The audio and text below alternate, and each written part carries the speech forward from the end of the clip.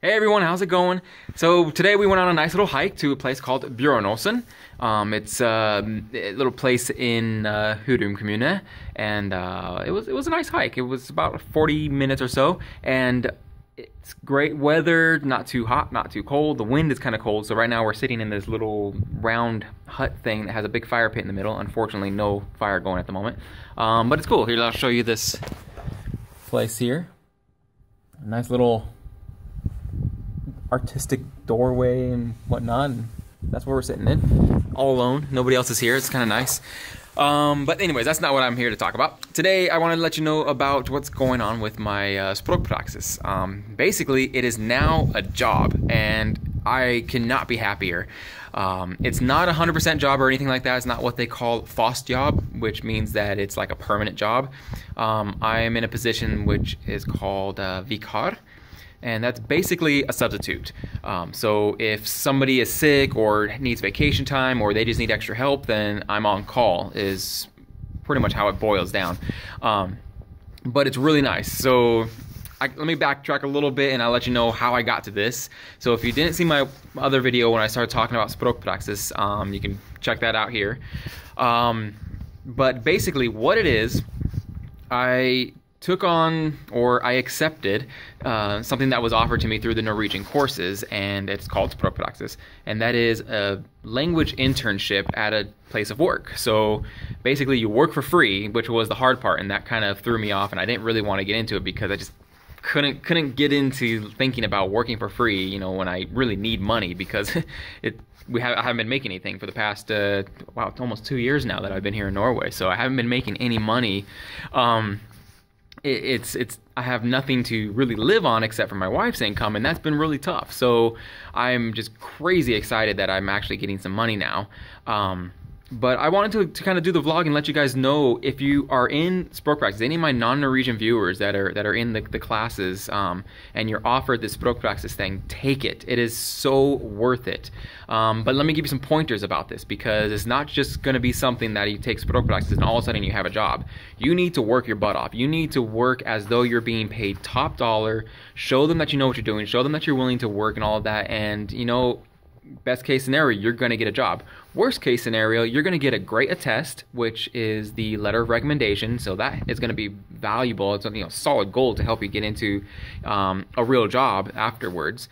But at the very, very least, you're going to get the language experience. You know, yeah, you can take the classes, you can go and get books, you can listen to tapes and CDs or whatever, and, you know, really get all that type of language skills, but you're not learning what it's like to talk in real life. Basically, when you're out in public and you're talking to customers or you're just talking to people at the job, it is a whole new world, trust me. It's not that it's technically a lot more difficult, but it is definitely something that you're not prepared for just by taking Norwegian classes. So it's definitely something you need to take. Don't be full of pride like I was or anything like that and say, you know what, I'm not going to do this. I don't want to work for free. It's just stupid. Just do it. Trust me, do it. It's so worth it. Also, I don't want to, you know, guarantee you anybody that you're going to pick up a job, because it really depends on what the people need. If, you know, if you're in a position where you are needed more than just your språkpraxis days, then they might give you something, but maybe not. So I don't want to go, you know, get everybody all hyped up and feeling that they're going to definitely jump into something. I personally feel like I've been lucky. I found a place of work that I'm very familiar with. And then top it off, the people there are amazing. So I honestly, I just feel very lucky about it. I don't know what to say. I'm very happy. I'm very grateful, extremely grateful for what they've done for me. But I wanted to do this vlog and let anybody know, anyone that's out there doing the Norwegian course, if you're offered språkpraxis, just do it, okay? It sounds bad, but it's worth it. So yeah, anyways, about the job, it's really cool. I'm in retail, so that's something I've been familiar with, like I said. And basically, I do a lot of stock, you know, putting the goods out and things like that. But I also talk to customers and try to help them out and really just do the all-around work as though I was there. The only hard part is the fact that I need to speak Norwegian. and it's fun. I've never thought that I would be so excited to be picking up hours and to be actually getting work and going to work and stuff. It's a different experience, that's for sure. Anyways, guys, I just wanted to update you with that to let you know what's been going on. And I know I had a week or so that I didn't do any vlogging, anything particular. I had my tire change thing, which was fun. But we should probably get going soon here because it looks like it might start raining shortly here. So we're gonna take off. And yeah, just want to let you know about that.